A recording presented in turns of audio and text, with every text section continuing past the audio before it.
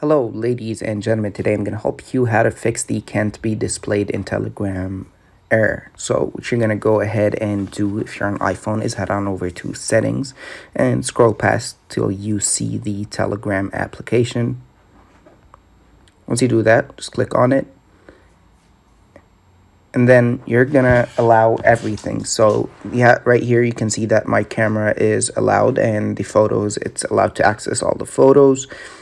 And if it asks you for anything in the Telegram application itself, just make sure that the mic as well is allowed.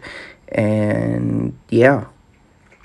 And for that, and if everything doesn't help, sometimes you need to change the phone number that's associated with the Telegram account, because if it's something cannot be displayed in a certain country, it may not be allowed to do that. So you'd have to change the phone number itself, because this is how Telegram measures your location. So this was helpful to you guys. Just make sure to like and subscribe to the channel.